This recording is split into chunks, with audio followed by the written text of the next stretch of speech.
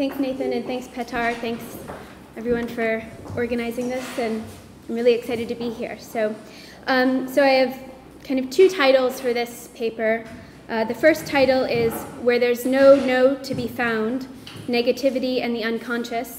And the second title is Freud on Negation, From Technique to Ontology. So I'm not sure, I've kind of been trying to figure out which one is best, so maybe you can let me know what you think after. So I'll begin with an epigraph from Heidegger's What is Metaphysics? It's the last line of the text. The fundamental question of metaphysics, he writes, is that the nothing itself, I'll start over, sorry. So the fundamental question of metaphysics that the nothing itself compels is why are there beings at all, and why not far rather nothing? Freud's negation essay begins by offering negation as a seemingly simple technique for revealing unconscious ideas. Freud writes, negation, and the German title here you know is Verneinung, is a way of taking cognizance of what is repressed. Because the content of a repressed image or idea can make its way into consciousness on condition that it is negated. For example, a quintessentially Freudian example, when a patient says, you ask who this person in the dream can be, it's not my mother. Freud amends this to, so it is his mother. Or, an example applicable more broadly, when someone prefaces a remark by saying, I don't mean to offend you, you can be sure that the person with whom you are speaking, whether in analysis or at a party or over dinner, intends nothing less than to offend you. At first glance, there might seem to be some kind of disturbing implications for Freud's doctrine of negation in which no means yes. A kind of topsy-turvy logical scandal, as it were. Something not too unlike the opening lines of Lewis Carroll's Alice in Wonderland, in which Alice declares that, were she to have a world of her own, everything would be nonsense. Nothing would be what it is, because everything would be what it isn't. And contrary-wise, what is, it wouldn't be, and what it wouldn't be, it would. But unlike Alice, Freud's Wonderland does not simply substitute a no for a yes, or claim that everything is what it isn't. Rather, Freud's curious observation is that every yes presupposes a no as its transcendental condition. It is for this reason, paradoxically, that every no is at least also a yes. Freud does not have to fantasize a world of nonsense to imagine the conditions under which no means yes, because in the world of the repressed, that is, in the realm of the unconscious, the no in itself is precisely absent. As Freud will say at the very end of the essay, we never discover a no in the unconscious. That is, in the world of the unconscious, any negation is at the same time a positive presentation. The transformation from no to yes in Freud's discourse, then, is not only the mechanism of a psychoanalytic technique, but it exposes the status of negativity as transcendental in what is as close as we get to a Freudian metaphysics. But before we get to this transcendental no and its metaphysical entanglements, let us take Freud's essay step by step. As I see it, there are 5 of them. So first step. Freud explains that the analyst can use the method of seizing upon the patient's negations in order to identify repressed thoughts and ideas according to the mode in which and the strength with which the thoughts and ideas are negated. Negation is a way of identifying what is repressed. Negation can also be, as Freud consistently claims, proof that certain interpretations offered by the analyst have hit upon repressed thoughts. For example, in the infamous Dora case 20-odd years prior to the negation essay, Dora's resounding negation in response to Freud's suggestion that she had been completely in love with her father, and also in love with Herr K., was recounted by Freud with the following. My expectations were by no means disappointed when this explanation of mine was met by Dora with a most emphatic negative. The no uttered by a patient after a repressed thought has been presented to his conscious perception for the first time does no more than register the existence of a repression and its severity. It acts, as it were, as a gauge of the repression's strength. The technique of identifying repressed thoughts through negation offers not only proof of their place in the unconscious. Negation is not only the hallmark of repression, a certificate of origin, as it were, like made in Germany, as Freud rather humorously puts it, but it also is a gauge. It's a measure of the repression's strength. The extent of the negation discloses the power of the repression. But these acts of disclosure, of identification and measurement alone, as we know from the earliest days of Freud's studies with Breuer, will not change the repression itself. Identifying the repressed idea and revealing it as a repressed idea to the patient will do little to undo the knot of the repression. In the course of the analytic situation, Freud explains that we often succeed in conquering the negation and in bringing about a full intellectual acceptance of the repressed.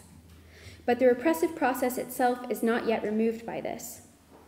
The technique of negation is not adequate to the repression, although it does lighten its weight. Freud writes, negation is already a lifting of the repression, though not, of course, an acceptance of what is repressed. This line is central to the reading offered by Hippolyte in his commentary on Freud's essay that he delivered by invitation in Lacan's 1954 seminar on Freudian technique. In the German, Freud's line reads, Die Verneinung ist eine Art, das Verdrängte zur Kenntnis zu nehmen, eigentlich schon eine Aufhebung der Verdrängung, aber freilich keine Annahme des Verdrängten. So the lifting of the repression, if you caught it, is in the original German an Aufhebung. And Hippolyte points out that this is Hegel's dialectical word, which means simultaneously to deny, to suppress, and to conserve, and fundamentally to lift. In reality, it might be the Aufhebung of a stone, or equally the cancellation of my subscription to a newspaper. The immense philosophical import of Freud's appropriation of this philosophical term, of his use of Aufhebung, as Hippolyte sees it, it is this. Presenting one's being in the mode of not being it is truly what is at stake in this Aufhebung of the repression. But it is not an acceptance of that which is repressed. The person who is speaking says, "This is what I am not." There would no longer be any repression here if repression signified unconsciousness, since it is conscious, but the crux of the repression persists in the form of unacceptance. So I'll say more about Hippolyte's reading of Freud's Aufhebung as we proceed in the following steps, but to remain at this first step for one moment longer, I want to turn to an example. We have established in this first step that what is essential to the repression remains even after the object of the negation has been intellectually accepted. This is obvious in the case of a third example that Freud uses in the negation essay. It is an example that is undertreated and ignored entirely by both Hippolyte and Lacan in their respective commentaries on the negation essay. And even Freud seems to pass it by somewhat quickly. But it is an important example, and it's perhaps the most important one, for it deals with the patient who is already initiated into the tricks of the analytic trade. So, in all honesty, even if this isn't the most important example, it resonates with the dilemmas of any good neurotic reader of Freud. So I imagine that there might be some interested listeners here. So, in any case, Freud writes, a neat counterpart to this technique of negation is often met with in an obsessional neurotic who has already been initiated into the meaning of his symptoms. I've got a new obsessive idea, he says, and it occurred to me at once that it might mean so-and-so. But no, that can't be true, or it couldn't have occurred to me. So what he's repudiating, Freud says, on the grounds picked up from his treatment is indeed the correct meaning of the obsessive idea. So this complicated transmutation whereby the yes becomes a no and then again a yes happens because the patient, this obsessional neurotic, as a diligent pupil of the psychoanalytic logic and as a new initiate into its truth, turns Freud's technique of negation into a kind of formulaic mantra. No means yes, yes means no. A vertigo-inducing mechanism whereby every thought is given over to reveal its opposite. The The thought I just had about the meaning of my neurotic obsession can't be right because if it were really the cause of my neurosis, I would have no choice but to negate it. So we might illustrate this movement from yes to no to yes in the mutual reflections of two mirrors turned upon each other, producing an image of what Hegel would have called a bad infinity. Or more precisely, as he puts it in the science of logic, when something becomes an other, this other is itself somewhat. Therefore, it likewise becomes an other, and so on ad infinitum. This infinity is the bad or the negative infinity. It is only a negation of an infinite, but the finite rises again the same as ever and is never got rid of and absorbed. What has happened with the obsessional neurotic patient of Freud's is that he has mistaken the Freudian technique of negation for Alice's world of nonsense, and is ready to accept that each thought or idea is at least potentially its opposite. Ping-ponging back and forth between no and yes, the obsessive neurotic reader of Freud misses the point because the important part of the structure of negation is not at the level of intellectual acceptance. This brings us to the second step. While identifying repressed thoughts through the method of negation can bring about what Freud calls an intellectual acceptance of the repressed, this designation means that the acceptance is only intellectual.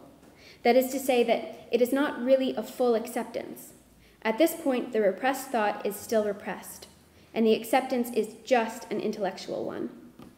To illustrate what this might mean, in the case of the example with which we began, notifying the patient that his negation, that the figure in his dream is not his mother, actually signifies that the figure in the dream is at least related to the idea of his mother, or else he wouldn't have brought her up in the first place. In response to this, the patient may well agree that this had been something that he hadn't recognized, but now he sees the dream figure in a new light, or at least he might concede, following the terms offered by Hegel via Hippolyte, of a negation, and he could formulate his discovery in this way. Well, the figure in the dream was not my mother. We can see here how the double negation functions to provide an alternative between it is not my mother and it is my mother. The double negation provides a third way in which it neither is nor it isn't. It is, as Hippolyte says, an affirmation qua the negation of the negation. But this intellectual acceptance that can be understood as a negation of a negation remains only intellectual. The repression persists. But here Freud says something very troubling. He writes, "We can see how in this the intellectual function is separated from the affective process. I can negate something and then intellectually accept the repressed content of this negation, but the repression is not for all of this changed. What is essential about the repression, that is to say, in keeping with Freud's language, what is affective about the repression remains." Negation, Freud seems to be saying, marks the border between intellect and affect. Now, this step is a difficult one because the language of affect is not so typical for Freud, and what's more, such a claim seemingly flies in the face of Freud's most often repeated claim that it is representations that are repressed and not affects. But nevertheless, he says it there quite distinctly. Man sieht, wie sich hier die intellektuelle Funktion vom affektiven Vorgang scheidet. One sees how the intellectual function separates from the affective process. So I'm still not sure what to make of this step. Marking a clear distinction between affect and intellect does seem at least out of character for Freud, and it may be possible to write it off as a heuristic gesture, a convenient foil for naming the remainder of what persists after the repression is intellectually accepted. But this heuristic would be in the service of avoiding the very thing that Freud has set out to name. What is it that endures of the repression after it is named, after it is represented in a negation? So Hippolyte deals with this difficulty by simply denying that Freud really intends to mark the separation as a real separation. He writes, "Even for Freud, there is no pure affect on the one hand entirely engaged in the real, and pure intellect on the other which detaches itself from it in order to grasp it anew." On Hippolyte's reading, in order to carry out an analysis of the intellectual function, Freud does not show how the intellectual separates from the affective, but how the intellectual is that sort of suspension of content for which the somewhat barbaric term sublimation would not be inappropriate. Sublimation here marks the mutual genesis of both intellect and affect. As a good Hegelian, Hippolyte refuses Freud's attempt to neatly separate the affective from the intellectual, insisting instead not only on their inextricably intertwined dialectical relation, but on the status of their separation as itself mythical in character, rather than psychological, right? So turning again to Hegel, Hippolyte says, at the end of one of Hegel's chapters, the point is to substitute true negativity for the appetite for destruction that takes hold of desire, and that is conceptualized there in a profoundly mythical rather than a psychological manner. To substitute an ideal negation for the appetite for destruction that takes hold of desire. So the split between affect and intellect is not a real split, but a mythical one, on par with the myth of master and slave, Hippolyte seems to suggest.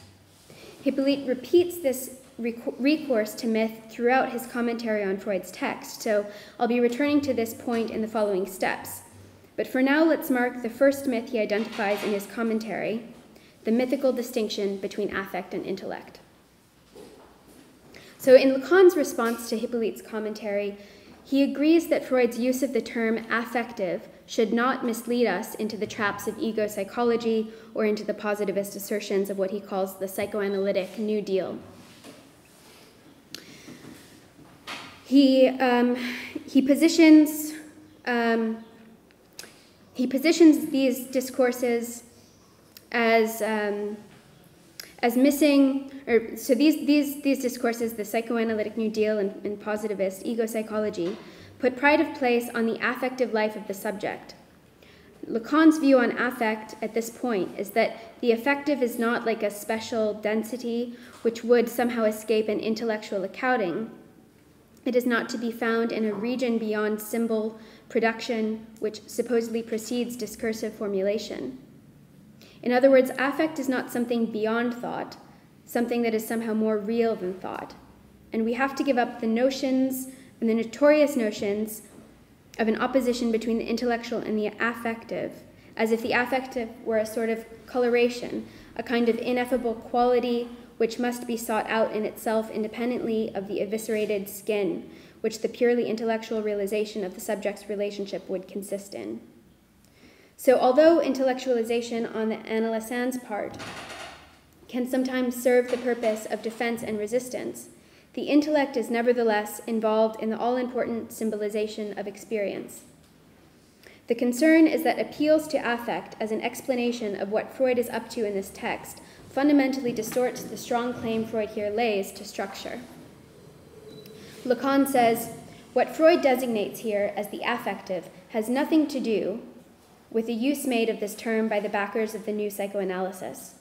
They use it as a psychological qualitas occulta in order to designate that lived experience whose subtle gold they claim. It's only rendered through the decanting of a high alchemy, yet their quest for it evokes little more than a sniffing that hardly seems promising when we see them panting before its most inane forms. In this text by Freud, the affective is conceived of as what preserves its effects right down to the discursive structuration on the basis of a primordial symbolization. This structuration is also called the intellectual. So, and this is the real crux, I think, of Lacan's interest in Freud's Verneinung essay, that it exposes, as he says, how much more structuralist Freud's thought is than received ideas would have it. That this text casts Freud's thought into its structuralist form, positing negation as a primordial symbolization. And the myth that Hippolyte identifies in this split Freud forges between affect and intellect, understood as myth, allows negation to emerge in its structuralist sense, as he says. Negation is symbolicity rendered explicit. That's Hippolyte, and then Lacan takes it up again. So symbolicity rendered explicit. So I want to take a brief detour at this point into one of the clinical examples that Lacan uses in his response to Hippolyte's commentary, and then we'll return to walking through Freud's text step by step. But Lacan reinforces Hippolyte's reading of Freud's text as one in which Freud identifies negation as symbolicity rendered explicit by elaborating two clinical examples, one of Freud's in the case of the Wolfman, and one of Ernst Kriss, who is a contemporary of Lacan's, a part of the ego psychology troika. Lacan, so I'm going to focus on the second one. Maybe we can talk about the Wolfman example in the Q&A, but Lacan treats Ernst Kriss's analysis of the man who accuses himself of plagiarism and whose favorite dish is fresh brains. So in this case, the patient, a career academic, was convinced that everything he had ever published was merely an embellished plagiarism. He is plagued by the belief that he is incapable of original ideas and so must steal them from others. One day, the patient comes into analysis with proof that he's nothing but a plagiarist, showing his analyst a copy of his soon-to-be-published essay and a book he found in the library published a few years earlier by a colleague of his with whom he frequently spoke. The patient insists that his article is merely a recapitulation of his colleague's superior piece. After reading both of the articles, Kriss demonstrates to his patient that the colleague's work only supports the arguments in the patient's piece and that there's no plagiarism case to be made at all, only mutual support of arguments. And after delivering this interpretation and this verdict, Kriss writes up the case report by saying, as if declaring a sudden insight, the patient said, "Every noon when I leave here before luncheon and before returning to my office, I walk through X Street, a well-known street for its small but attractive restaurants, and I look at the menus in the window. In one of the restaurants, I usually find my preferred dish, fresh brains." So Kriss obviously takes this to be a confirmation of his interpretation and an example of a successful analysis. For Lacan, though, this anecdote is illustrative only of what Kriss misses by ignoring the work of the negative, by failing to think the dialectic of analysis. Instead of analyzing the patient's belief that he himself is nothing but a plagiarist, Kriss attacks the subject's world in order to reshape it on the model of his own, in the name of the analysis of defense. By reading the essays and correcting the patient's erroneous belief that he himself is a plagiarist, Kriss merely engages at the level of the imaginary identification through a kind of reality testing on the behalf of the patient, and correcting what Kriss takes to be the patient's erroneous belief. So Lacan's objection to this strategy is that this is precisely the level on which the analyst should not engage. Once the patient comes to see the world as Kriss sees it, it seems that Kriss thinks that all will be well. But this suggestion entails an internalization or an introjection of a part of the analyst's ego by the patient, an identification by the subject with the healthy part of the analyst's ego, let's say. We might call this the injection of a new dose of fresh brains. But Lacan suggests that Kriss misses the essential aspect of the patient's assertion. I am not capable of original ideas. If Kriss had been following Freud's advice in the technique of negation regarding his role as analyst, he would have seen that the real demand being made by the patient was the recognition of his own original brilliance. So the line, "I'm not capable of doing good work, everything I write is derivative, just glorified plagiarism," really means, why aren't you praising me for my genius? What's more, such an interpretation would have led to an investigation of the very notion of plagiarism at the heart of the patient's demand. Kriss again exposes his blunder. Lacan writes, "If there is at least one bias a psychoanalyst should have jettisoned thanks to psychoanalysis, it is that of intellectual property.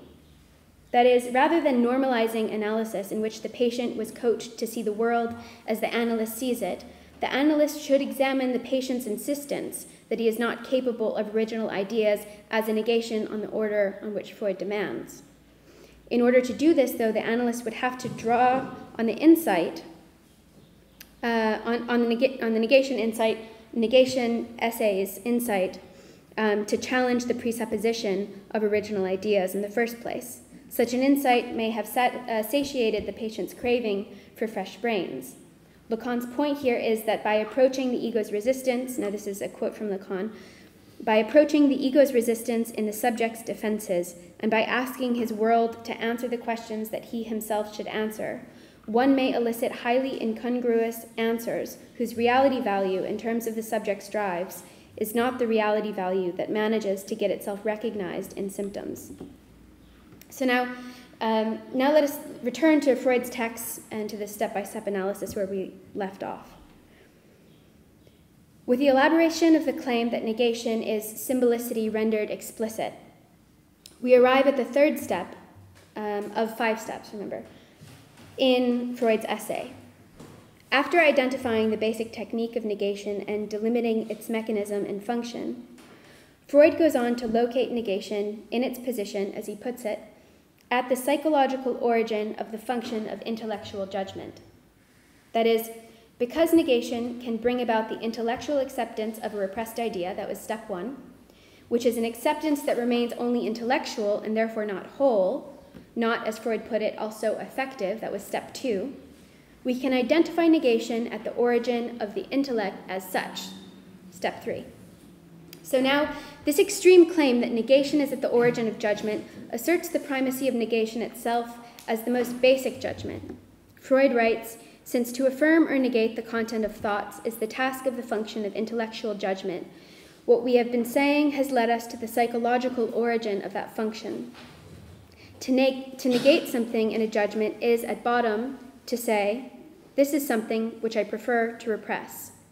With the help of the symbol of negation, Freud writes, thinking frees itself from the restrictions of repression and enriches itself with the material that is indispensable for its proper functioning. The freedom Freud here identifies is a freedom to represent. Or more precisely, it is a freedom to represent the content of a repressed idea, even within the conditioning aspects of its repression. That is, without the freedom given by the symbol of negation, a repression would lead not just to a verbal negation of something, but to a kind of negative hallucination. Due to an ossification in the unconscious, it would lead to the kind of denial that is characteristic of the psychotic break with the real. Freud confirms this later on in the essay. He writes, the general pleasure in negation, the negativism displayed by many psychotics, is probably to be understood as a sign of a diffusion of drives that has taken place through a withdrawal of libidinal components. Negation is thus not only the quality of a judgment, it is the condition of its possibility. Not only a category of discourse, but its locus. The speaker has torn him or herself from what she or he is speaking of, and by speaking, the speaker continually holds it from afar as a symbol, symbolicity rendered explicit. So the structure of negation liberates thought from the immediacy of the real, cutting open a space that makes possible the relation between the signifier and what it signifies. As he did with the split between the affective and the symbolic, Hippolyte locates this moment too, in which Freud identifies negation at the origin of the function of judgment, in the realm of the mythical. He writes, at the outset, Freud seems to be saying, but at the outset means nothing more than in myth, once upon a time. In this story, once upon a time, there was an ego, by which we should understand here a subject for whom nothing was as yet foreign. So this myth is the myth of a primary affirmation, a Bejahung, that renders the Verneinung possible. And why not? Why doesn't Freud say that the function of judgment is made possible by an original affirmation that can then be negated? Well, because negation has a role to play, not as a tendency towards destruction, Hippolyte says, nor within a form of judgment, but insofar as it is the fundamental attitude of symbolicity. Okay, so fourth step. At this point, Freud maintains a classical philosophical distinction in his discussion of judgment.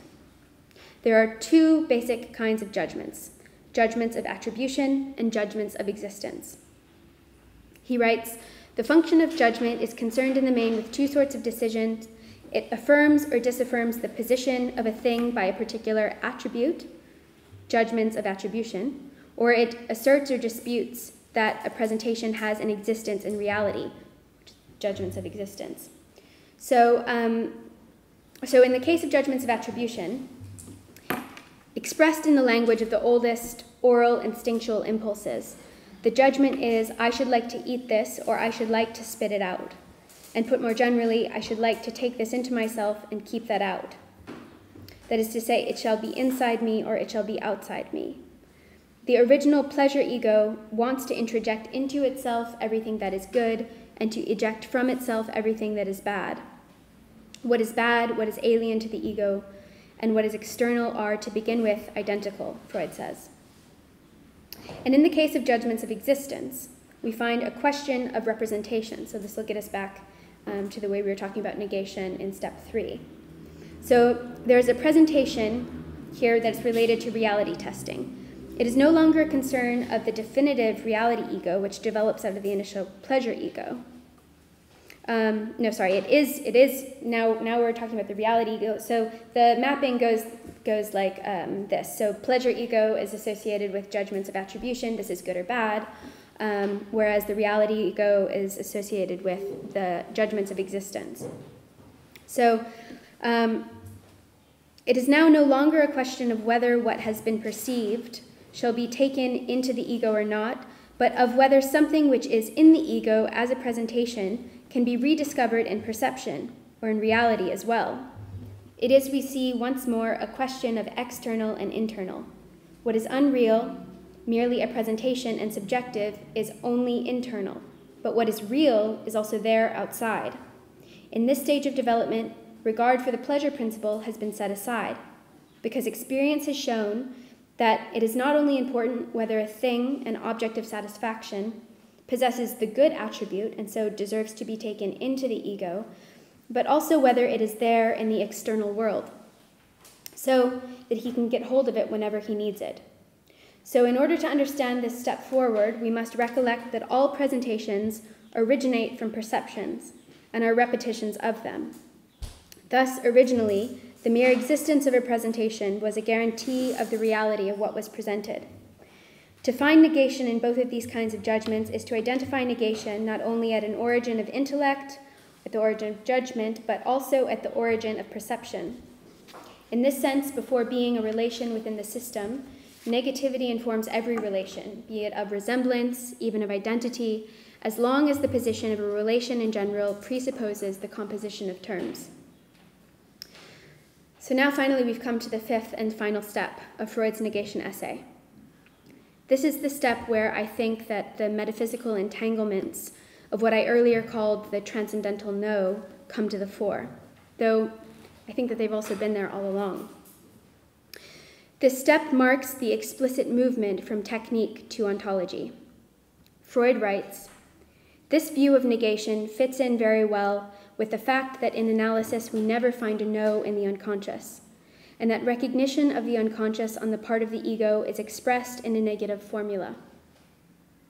So repeating the claim that Freud made in the Dora case, which we've gone through already, Freud goes on, there is no stronger evidence that we've been successful in our effort to uncover the unconscious than when a patient reacts to it with the words, "I didn't think that," or "I didn't ever think of that."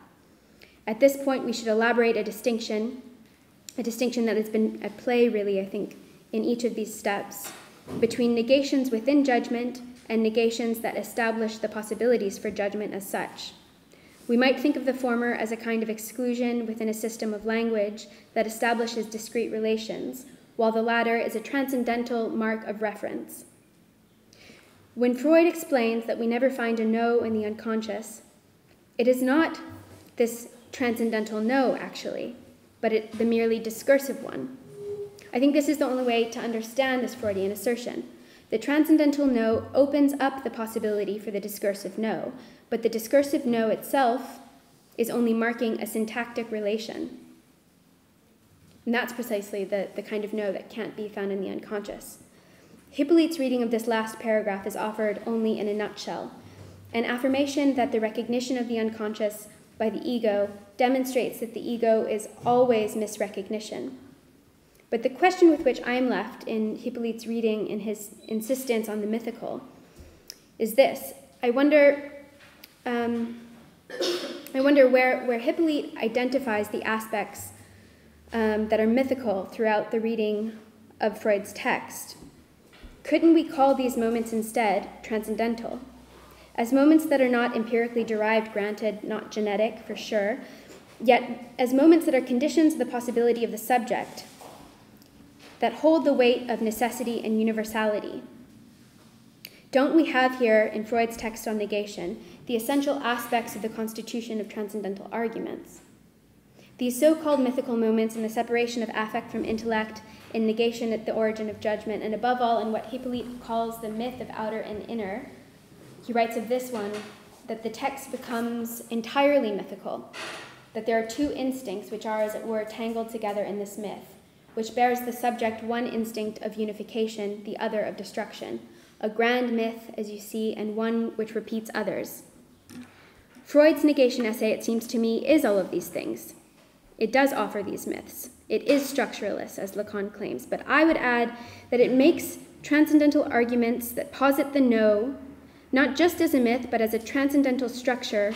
Above all, I want to suggest that this text is an ontological one. So while Lacan seems to agree with Hippolyte in identifying the mythos inherent in this text, Lacan also flirts with the possibility of finding an ontology here. He says, this creation of the symbol, as Hippolyte stressed, must be conceptualized as a mythical moment rather than as a genetic moment.